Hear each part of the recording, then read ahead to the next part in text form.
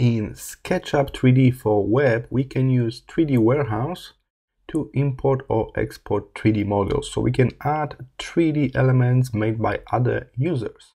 You can find the warehouse here on the right side menu. You can click those arrows to see names of each category. Right now I need 3D Warehouse. That's the fourth option on the list.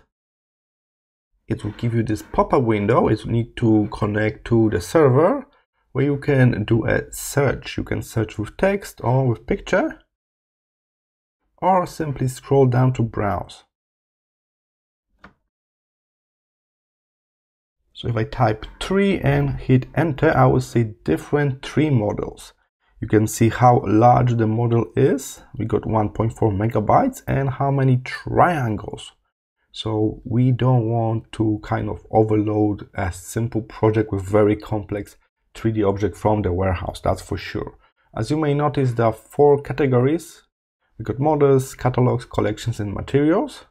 So you can change that at the top and then browse for the element you need. If you see there's only one triangle, that's simply a bitmap, a simple 2D bitmap. Alright, so as you can see, it's a huge difference here. This tree over here, we got over 200,000 triangles, but this one on the right is only 14,000 triangles. All right, so you must pay attention to that value as well. And if you are happy with the tree you found, click here the download icon. It may take a moment to download the element and you will get it stick to your mouse cursor. You can place it and then you can apply scale. Select the scale tool so you can scale it up and down to match your model, right?